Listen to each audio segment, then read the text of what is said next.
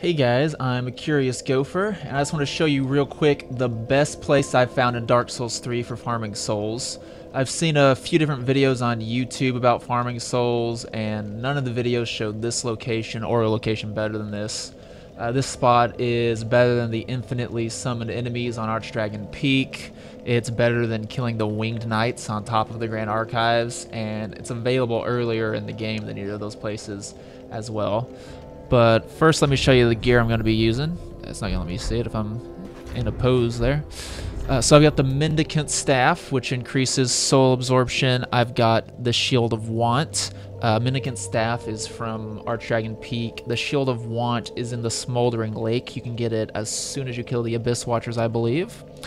I've got the Covetous Silver Serpent Ring, which you can get as soon as you get to Firelink Shrine, and then I'm going to be using the Symbol of Avarice, which you can get from any mimic in the game. You can get it from the first mimic if you know the Undead Hunter Charm trick that lets you just keep rolling the dice for their drops. Or you can just get it by killing every mimic in the game, like I did. So real quick, all you have to do, just go to the Enorlando bonfire here. And what we're going to be doing is we're just going to be killing 3 enemies over and over again. With my gear, I get a little over 21,000 souls per run, and it takes me about 50 seconds to kill everything and get back to the bonfire. So that is, it's about 1 million souls every 40 minutes, or about 1.5 million every hour, which is a lot faster than the 700,000 or whatever that a lot of other locations are supposed to give you. What I do, cause I'm killing them with my butcher knife, but to get the bonus from the Mendicant Staff, I just have to, as soon as I kill them, if I swap over to the staff, I still get the bonus. And then just one more enemy here.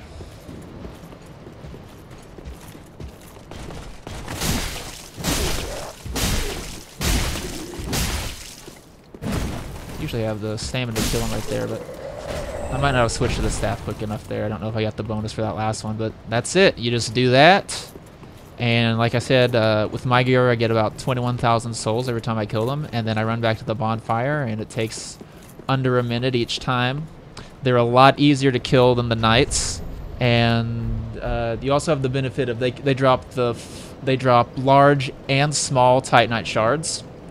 They drop the entire silver armor, or Silver Knight armor set, as well as the shield, and they also have a chance, and the third one you kill actually has a much higher chance, it seems, of dropping, what's it called? The Proof of a Concord Kept, which you need for the rewards from the Blue Sentinels or the Dark Moon Covenants. So that's it. Just as soon as you can get to an Orlando, you can just farm these guys to your heart's content, get plenty of souls for whatever you need them for. So hopefully this helps someone out there, and happy dying. Hey guys, thanks for watching. Be sure to check out part 1 of my Dark Souls 3 cake walkthrough. You can watch it by clicking that video in the middle of this video right there. If you liked this video or found it helpful, please remember to hit that thumbs up button and share it with a friend who plays Dark Souls 3.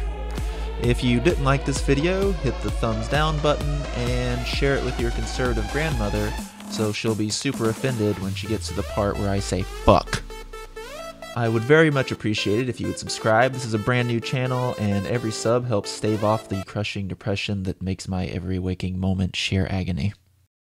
In the comments section, why don't you tell me how much I suck, and God damn it, Cat, will you stop that?